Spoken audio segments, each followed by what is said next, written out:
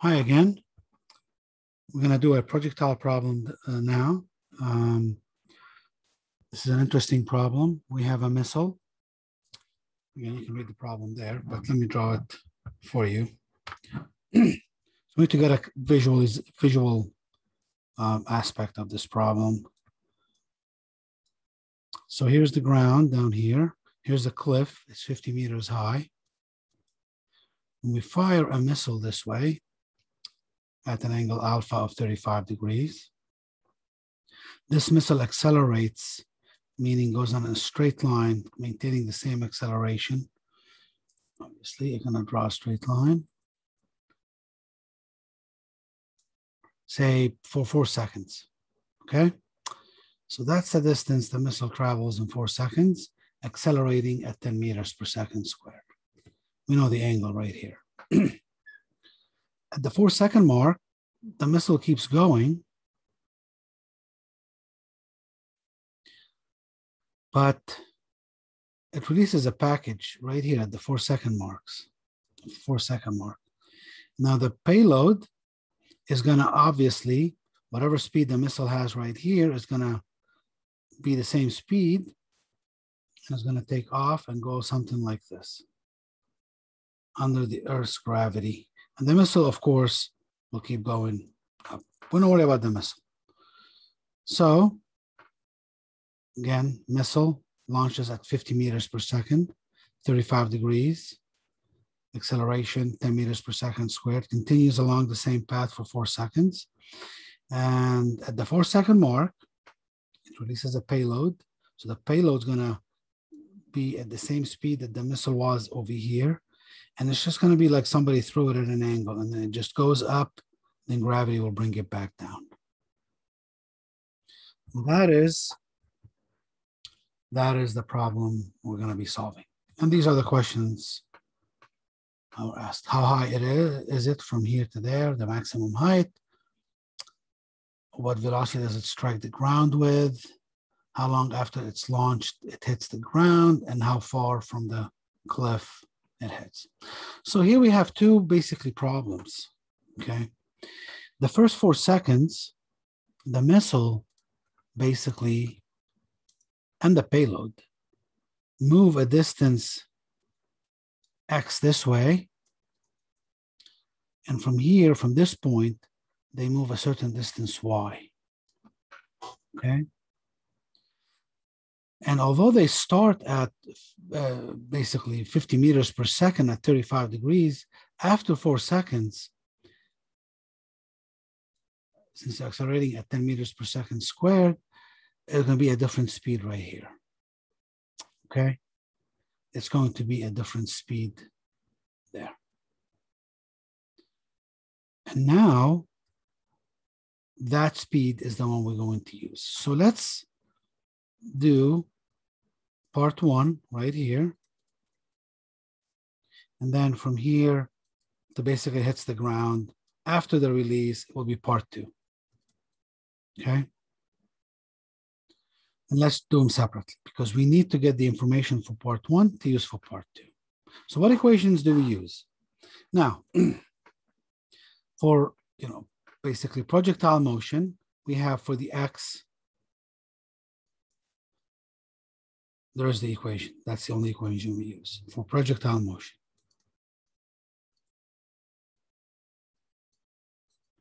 And for y, we have 3 equations. This is the final velocity in the y. There is the initial, the acceleration times t. Now the acceleration could be plus or minus g, and I'm taking g to be 10 meters per second squared, of course, an approximation. And a could be plus or minus g, depending on our choice of axis, whether it's up positive or down positive. And then you'll have this one.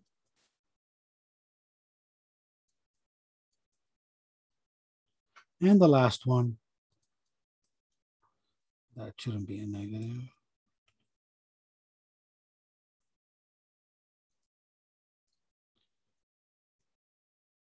All right. So now, this is the this is the 4 seconds we're going to consider first. How far did it move horizontally? How far did it go up vertically? And at what speed? It's in the same direction, but at what speed will the projectile or the payload be released at this point? So let's go on to the next page. Let's just draw the situation. So here's what we have. Here's the missile going up at 50 meters per second. And it moves a distance x after 4 seconds. You know, this is after 4 seconds. And it goes up a different y, at a distance y. And it gets here, say, and here at this point, we have a velocity vector. This again serves as the initial velocity for the next stage when the payload gets released. So now, how far did it go in the x? Now, this is an accelerating object. It has an acceleration and a velocity, both at 35 degrees. So let's write down the distance. Again, assuming here's my axis right there.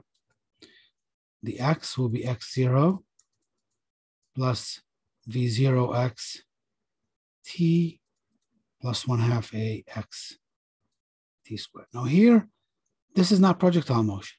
This is initial velocity in the x and acceleration in the x. And the same thing for y. Y is y0 plus v0 yt plus 1/2 ay t squared. And the velocity final, v in the x, will be v0 in the x plus ax times t, and vy will be v0 in the y plus ay times t. And again, if this is x, if this is v, okay, or v0 if you want. So here's v0x. That's v cosine 35. And then v0y is v0 sine 35. How about the acceleration? Again, the acceleration still go, you know, it's at 10 meters per second squared. That's a. So a sub x will be a cosine 35. Again, there's a 35. And then a sub y will be 10 sine 35. Now we can plug all those in here, right? We know the time. We know the velocities. We know the accelerations. So let's compute x. That's, again, that's within the 4 seconds. X, we plug numbers in, is 0 here, plus v0x, it's v cosine 35, plus 1/2 ax. Ax is a cosine 35 t squared. We can factor out a cosine 35. It's really not a big deal. And then y, right, is 0 plus v 0 sine 35 t, there's a t here, plus 1/2 a sine 35 t squared. Okay.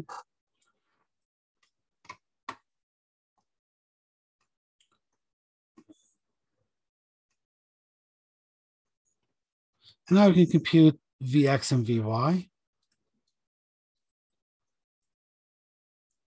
V0x, that's V0 cosine 35 plus a cosine 35t, and Vy is V0 sine 35 plus a sine 35t. These all work good. And if this is what people want to do, that is fine. But let's just take one equation here. And then let's just take this one, for example, the x0. Let's just look at the x. So x is x0 Let's factor out the cosine 35. That's V0t plus 1/2 AT squared. And then here's the cosine 35. We can compute this. We can plug in 50 for here, 4 seconds for here, 10 here. This is 4 squared. Obviously, this is 0.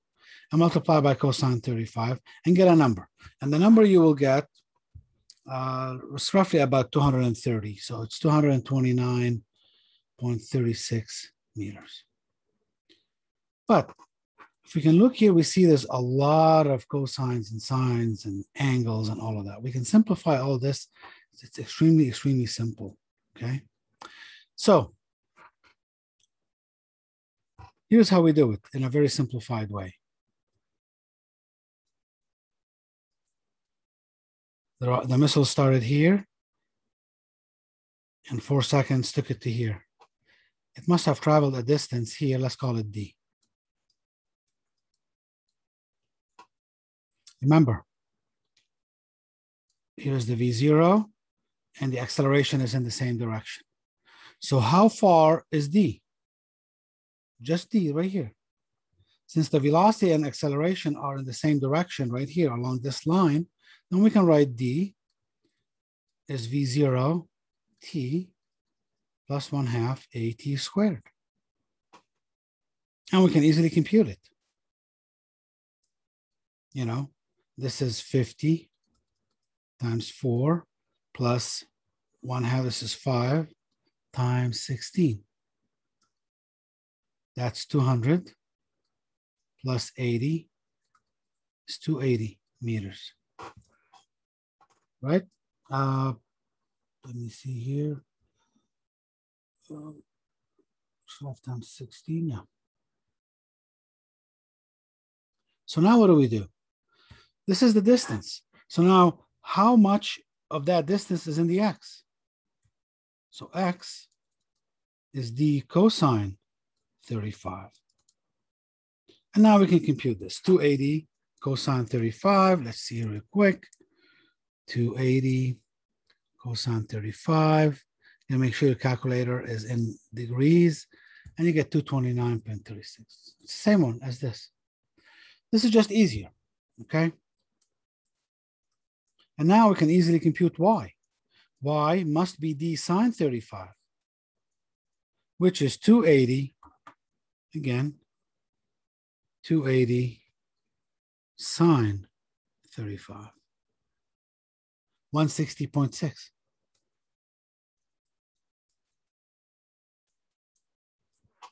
How about the velocity at the end of this, at the end of this 4 seconds? Well, at the end of the 4 seconds, the velocity, again, is V0 plus AT in that direction. So that is 50 plus A is 10 times T is 4. So that's 90 meters per second. So at the end of the 4 seconds right here, so here's the velocity. What is Vx and Vy? Well, Vx is V cosine 35 or 90 cosine 35. What is that? 90 cosine 35. That's 73.72. And then Vy is V sine 35 or 90 sine 35.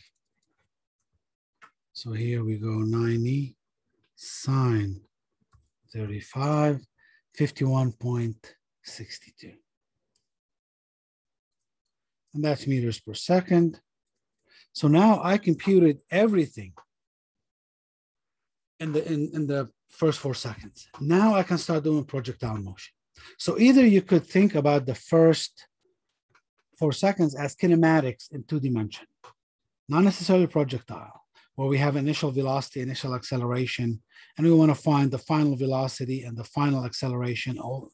The only difference is the initial velocity and acceleration are at an angle with the x-axis, say 35 degrees in this case. And you could use these equations. They work out just beautifully, but they are a little bit long. You could use, since acceleration velocity are on the same line, so we can use just a 1D motion along this diagonal, say, and then break it up into xy after we get the velocity and the displacement. Now we're ready to do the projectile motion. All right, so now what do we have? Here's the problem now. We are reformulating the problem. A package or payload is going at some V0 right here equals, what is it? 90 meters per second at 35 degrees. Okay, right there. Or we can write it in terms of components. It doesn't really matter. Okay, so here 90 meters per second. It has obviously a Vx, V0x, and a V0y, like we computed before. The x is 73 and the y is 51. So we can put 73.72 here. Okay.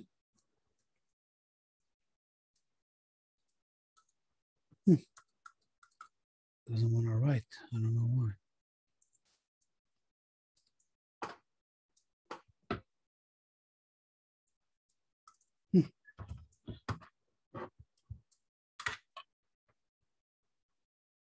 Sorry about this. I'm not sure what's going on here. All right, let me pause it. All right, we're back. So that is 73.72 meters per second.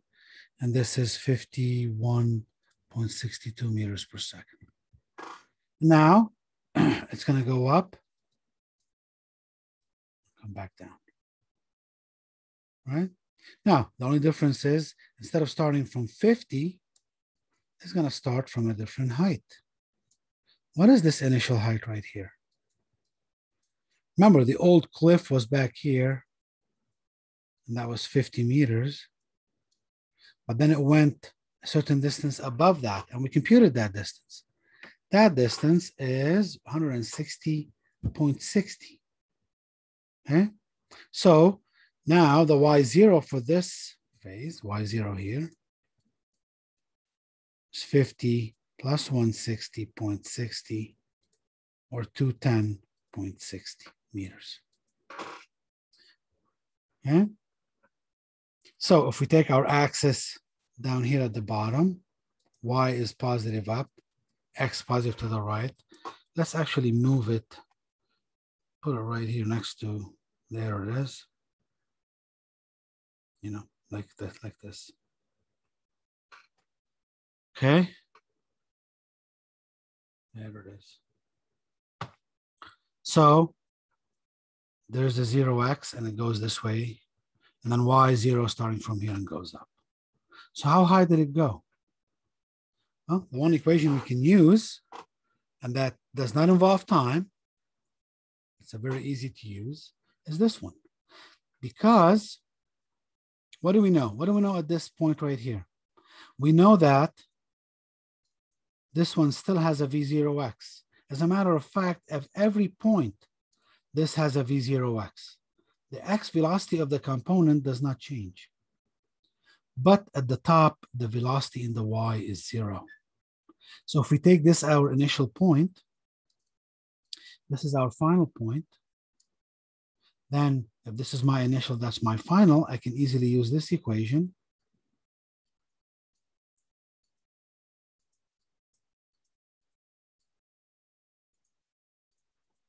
And y is the only unknown. What is A? In this case, if my positive is up, gravity is down, A equals negative G, or negative 10 meters per second squared. So I solve for y.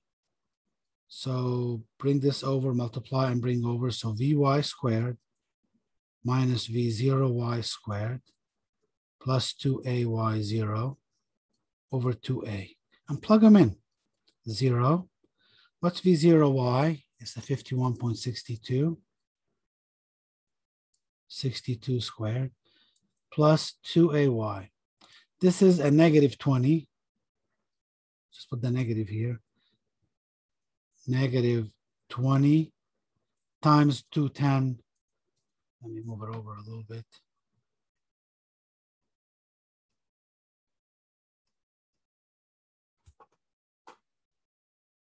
$210.60 over 2A, which is negative 20. And when you do this, and you multiply things out, you get 343 meters roughly.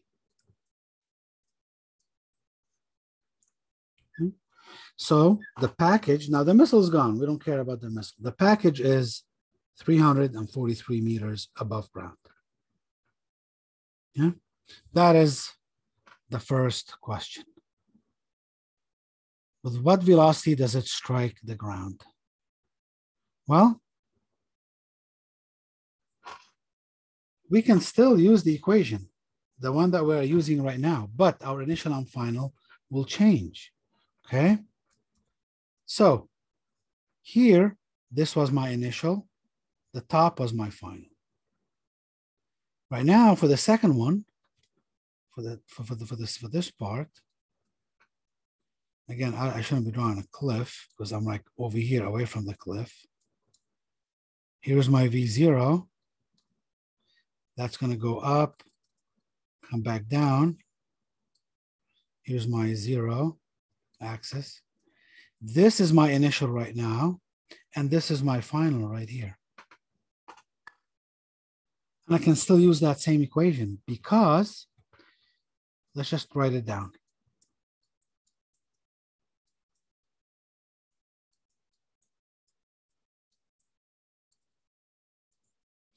I know the point I started from. That's Y0. This is the 210.60.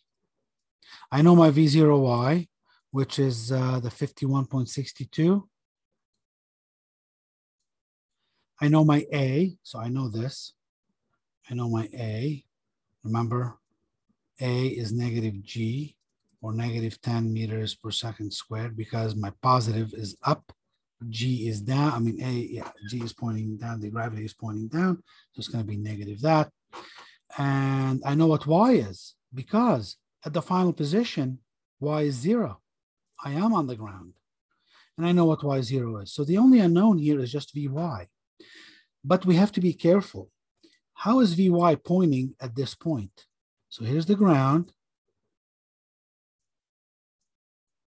It's coming in at an angle like this. There is Vy. There's the velocity, V final. This is V final. But Vy is pointing straight down. So I got to take the square root and then put a negative in front of it. So Vy is negative V0y squared plus 2a.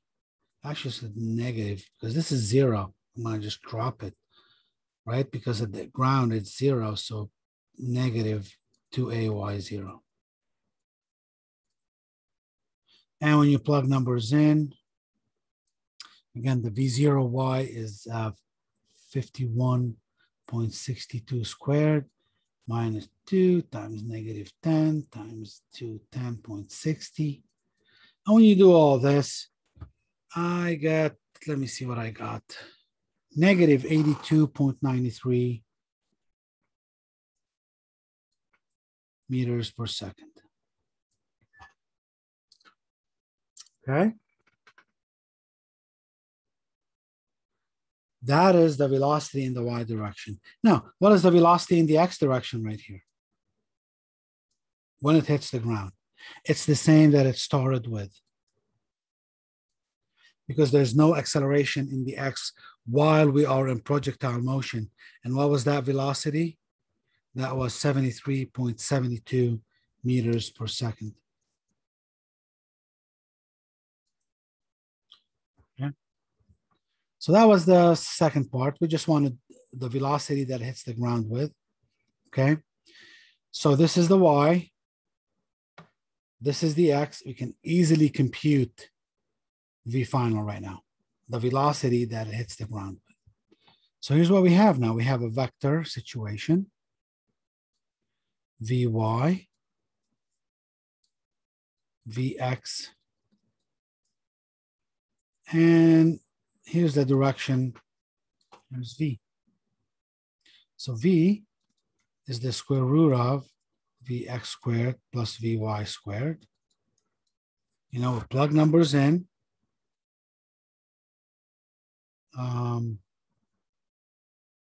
Let me see what was the numbers. Let me see here. So this is 73.72 squared. And here, since we're going to square it, it's going to be just a positive number. So 82.93.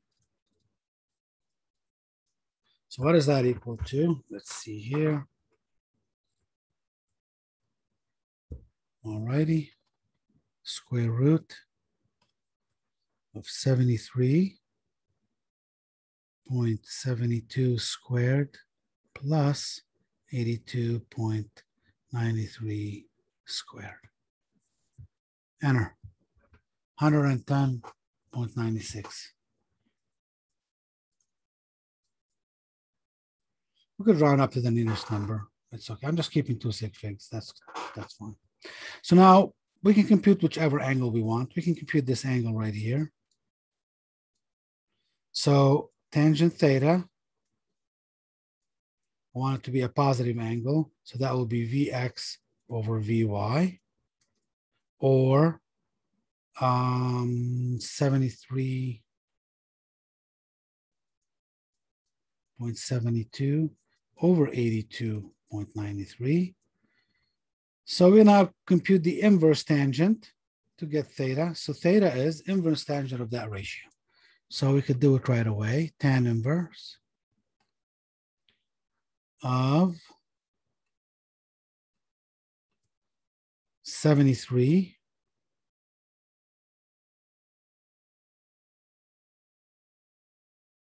over 82.93.